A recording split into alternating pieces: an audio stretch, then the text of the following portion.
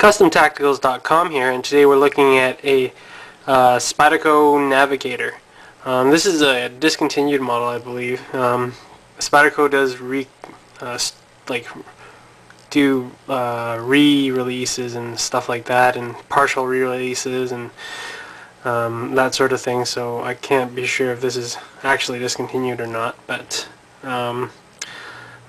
last I knew it was. I also have one of these in a G10, but this is the what I feel is a nicer all-mic coated aluminum version of the Navigator. Like most of the Spyderco knives in the classic series of knives, like the Endura and Delica, this Navigator is a lockback. No David Boy dent, as it's an older model, but it's still new enough that it has the VG10 steel. Made in Seiki City, Japan. Most of the VG10 steeled Spydercos are made in Seiki City. Nice vented Elmite aluminum handles.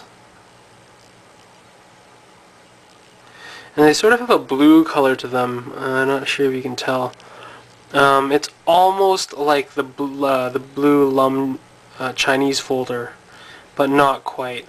This folder is pinned construction, like most of the budget Spydercos, but has a lot more solid of a feel because of the aluminum handles.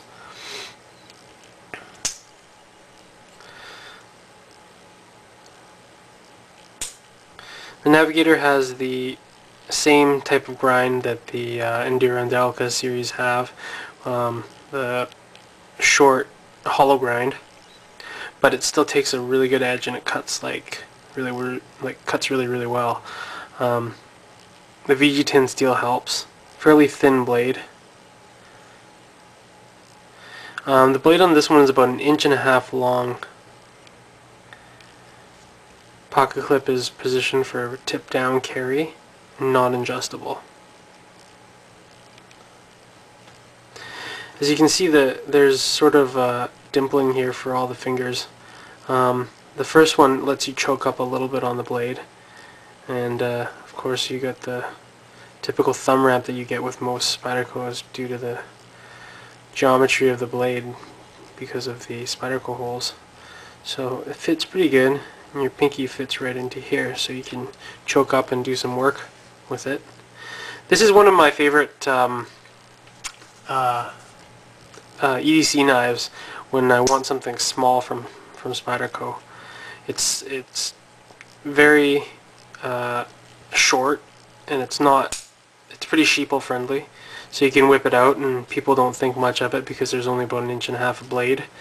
But the wide blade, like the Salsa and Dragonfly, it allows you to have sort of cut stuff that you wouldn't normally be able to cut with a blade this short. For example, if you take a Swiss Army knife with a blade that's the same length but it's only about this big, it feels a lot smaller than a blade like this because of the sort of the wider profile. You can really get in there and cut stuff. It also helps you guide your cut, so it's a little bit straighter.